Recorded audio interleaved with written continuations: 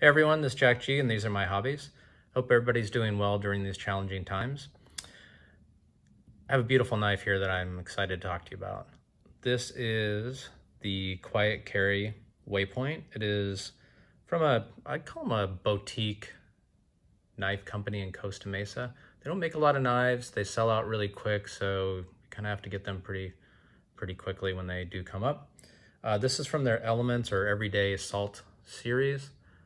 Just to give you a quick look, and then we're going to jump into the 7 C's of my criteria that I go through when I go to purchase a knife.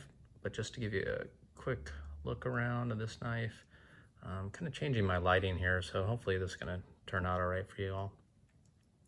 Anyway, I'm going to jump into the first C, which is comparison. And when I go to compare knives that I'm looking to buy, I compare them to what I have in my collection and will they complement other knives that I have, or frankly, other knives that I'm looking for. And that kind of brings me to this first comparison here. This is the Spyderco Native 5 Salt. And if you've seen some of the Blade HQ tests that they've done with this, and particularly this knife steel, the LC200N steel, and the Spidey Chef, they put it in like the Great Salt Lake, and it's super corrosion resistant steel and it holds an edge really well. In fact, when we get to the knife blade, we'll talk about the differences between these two. But I had this, and this is goes in my go bag, and because it's corrosion resistant, you know, it's the first thing I would take out and put in my pocket rather in an EDC environment when it's just pouring rain around here. So I was looking for another one to kind of complement this knife as well. So that's why I have these two out here. Size-wise, you can kind of see the size between all these knives. This is a small Sebenza in Singo, and you've probably seen that in my other videos. This is the Benchmade, which is the bug out. You can see it's really close to the size, same size, almost exactly the same kind of size, both in terms of, you know, the drop point blade, although they call this a drop/clip point. We'll get to that, but very close in size to this knife. I'll give you some quick specs on this. I don't usually do this because you can look them up, but I think it's really interesting. The blade length is 3.31 inches. The blade thickness is 0.09 inches, and we'll compare that here to what probably something comparable would be the bug out, both in terms of the blade stock. They're pretty darn close, to be honest. A little bit more thickness here towards the edge compared to the Benchmade. Also, notice that this is stonewash. I got this from Knives Plus, and the scales here are aluminum from AWT that I put on afterwards. And Knives Plus also has the titanium screws that I put on here that I really think look nice. But in any event, you can get various versions of this blade. This is the stonewash blade, as well as the stonewash handles here. And I think they did a beautiful job with that. Okay, so some other comparisons just to other things we have on the board. The reason I brought these out as well is I consider these, including obviously the Benchmade, some of the best EDCs that I've come across over the years. And so, you know, arguably this ticks off just a lot of boxes. I mean, you can compare it in many, sorry about that, compare it in many different dimensions to all of these knives. And one of the comparisons I want to compare to is cost. So this Benchmade, you know, obviously I've customized it a bit with a green anodized hardware, but this is a S90V steel. Put a deep pocket clip on it because I like that, right? The carbon fiber, this is the 940-1. This ran about, when I bought it, maybe $275. The Quiet Carry runs $295, so I think you're getting a lot for your money. Not inexpensive, obviously, but if you compare it to, say, the Sebenza, the small Sebenza here, it's very comparable, maybe a little bit longer in the blade handle. In fact, let's just show you kind of, I have medium-sized glove hands. Fits extremely well in hand. I really like how this feels. A little bit of jimping here. I don't want to get into too many details yet, but a little bit bigger. I like that it's a little bit bigger than the small Sebenza. The small Sebenza, if you were comparing it to, say, the plain small Sebenza, it would run, let me think, 375, I believe, is what the small Sebenza plane runs, the 21 and the 31, versus like the large Sebenza that I've shown here, which runs about 450.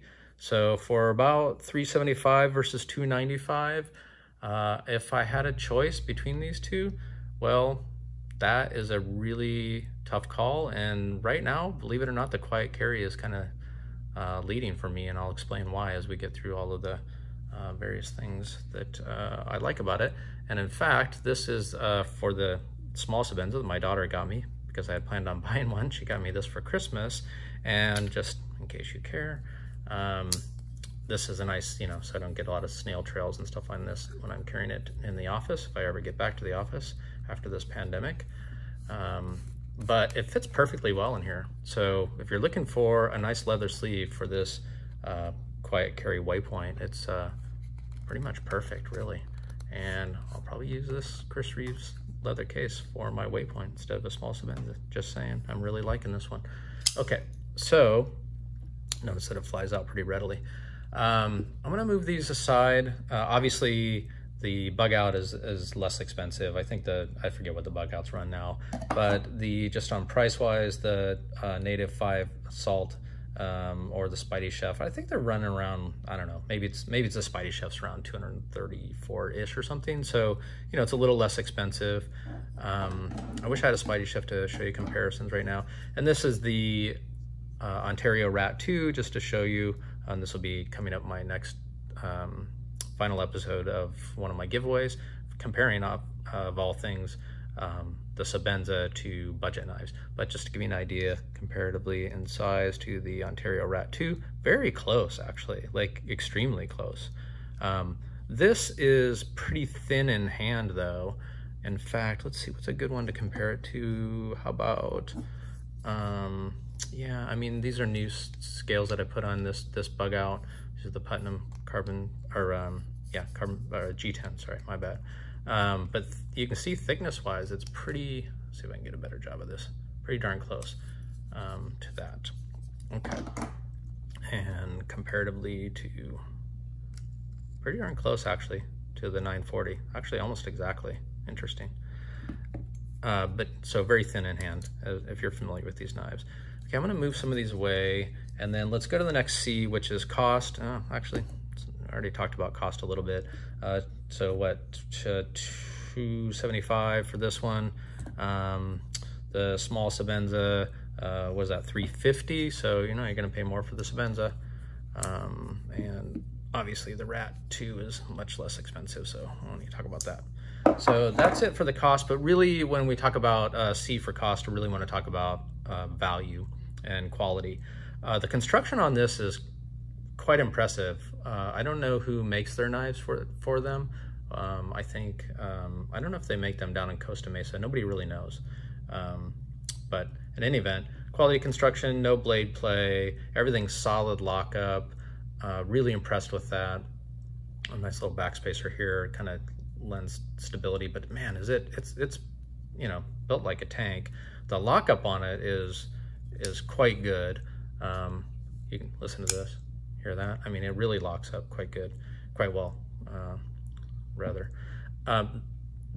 It is completely corrosion resistant, and in fact probably would hold up better than the test that Blade HQ did on the Spidey Chef, and they put it in the Great Salt Lake for about 3 weeks, and the only corrosion that the Spidey Chef had was in some of the hardware, not the blade itself. So this blade here that did not corrode is LC200N. LC200N holds an edge really well. It's corrosion resistant, and the liner lock here is LC200N. They also have a ceramic lock ball as well, similar to what Sebenza does. So super high quality, really. I really am quite impressed. The screws, the inset of the screws, they're all marine grade stainless steel, which I'm going to talk about a little bit here in a minute, but extremely corrosion resistant. Quite impressive. So cost and value for the money, $295 for this solid knife, in my opinion, is well worth the money. Super happy with the money that I spent. So the next thing on my C's after comparison cost is Coolness.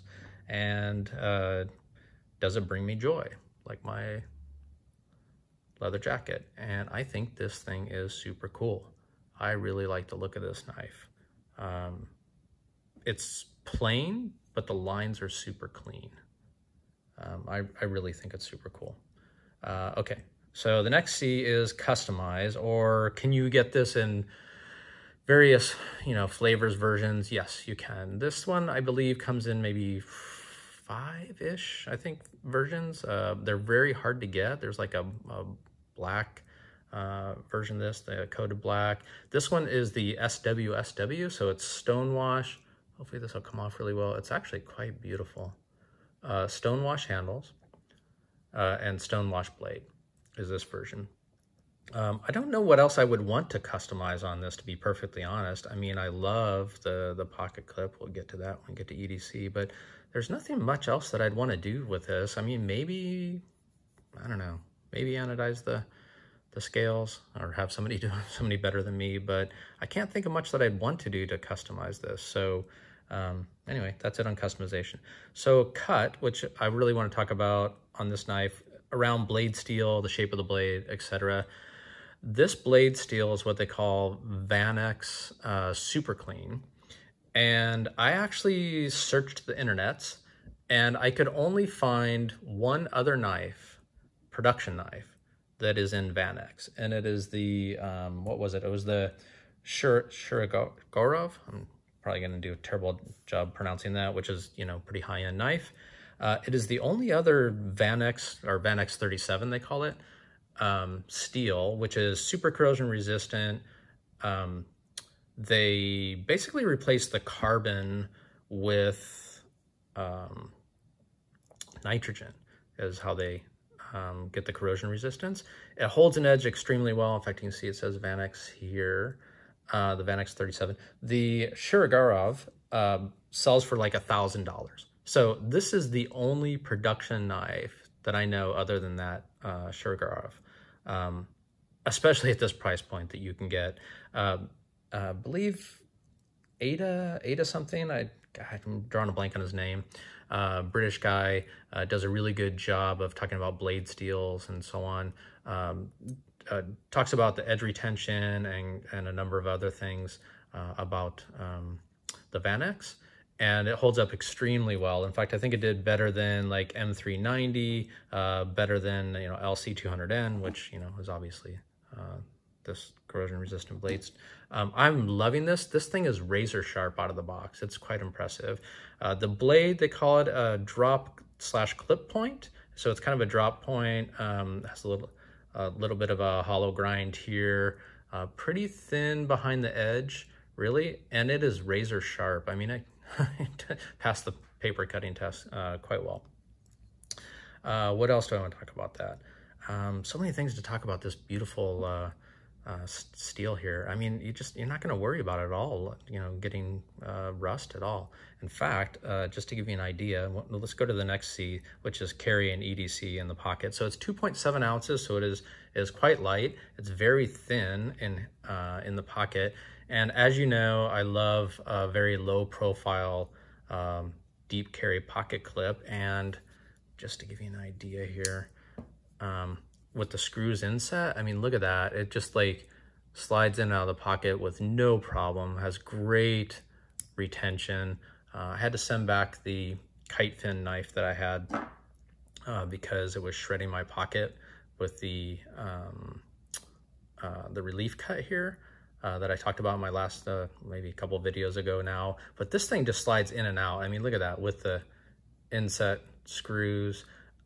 Speaking of corrosion resistance, so this is titanium thumb studs. One thing that I wish on the carry side or customization side, I wish they would allow you to unscrew these or replace them. I mean, they're great thumb studs, don't get me wrong. So I probably would never want to replace them, but you can't replace them. They're not screwed in. I mean, I'm sure you probably could find a way to remove those. On the corrosion resistance, so this is marine grade stainless steel, and I didn't really like the shininess of this clip. It's not bad. I mean, it's clearly, and I'll show you in pocket, very low profile. You know, I love the low profile kind of look. And here, let's just show you in the jeans real quick, just to give you an idea. I mean, look at that. Nobody even just notices that. But I did want to take off some of this shine. And so I tried to acid etch this, and I had it in for like 30 minutes. And it didn't change one bit. So this stuff, this marine grade steel is gonna last forever. I mean, if it lasts through that acid etching that like I did, oh, I don't know, let's see, on you know, this blade, it took like 10 minutes to do that. So it's quite impressive. But just to show you in the pocket, in comparison to say, oh, one of my favorites is the Benchmade bug out with this really small clip here, obviously. But I mean, look at that. It's just super low profile. God, I love that. Anyway, I could talk about that forever. So there's that in the pocket as far as the clip and the low profile part of that. What else can I tell you about the EDC? I am really loving this in the pocket. It feels quite light. There's a little bit of offset on the clip here, so it really rides in your pocket really well. I told you this is going to go long. So, conclusions. Would I purchase this? Would I purchase or pass on this knife? I can't recommend this knife enough. Everything on it is done so well. There's the 4 holes for quiet carry, by the way, just kind of their low profile branding. It's on all their knives. I love that. The chamfering here is really good. The lockup was really good on this knife. I did loosen it up a bit. In fact, here, let me just show you. It's not quite, I don't like them freely dropping, to be honest, because for frame locks and liner locks, I don't want it to fall on my thumb. In fact, I cut my thumb already by messing around with this. So this is super smooth though. And it flies out pretty well, and that'll work out as well. So the detent, the ceramic ball interior, I really like that there's no, you know, it's just totally smooth. I mean, look at this. Whoever designed this did just an amazing job. Really good chamfering all around. It doesn't bother me that this is pretty straight here. I love that the knife is quite hidden. This is just like, the design of this knife is amazing. It has ambidextrous thumb studs, one thing that's, you know, better than the Sebenzas in my opinion. And left-handed, I have no problem opening or closing it, which I really like in case, you know, I injured my thumb, which I did earlier. And, you know, you can close it just fine with the left hand. It's just really a nice, beautiful knife. I highly recommend this. They don't come in stock very often, so you just kind of have to keep looking and refresh. I'm looking forward to buying more from Quiet Carry, to be perfectly honest.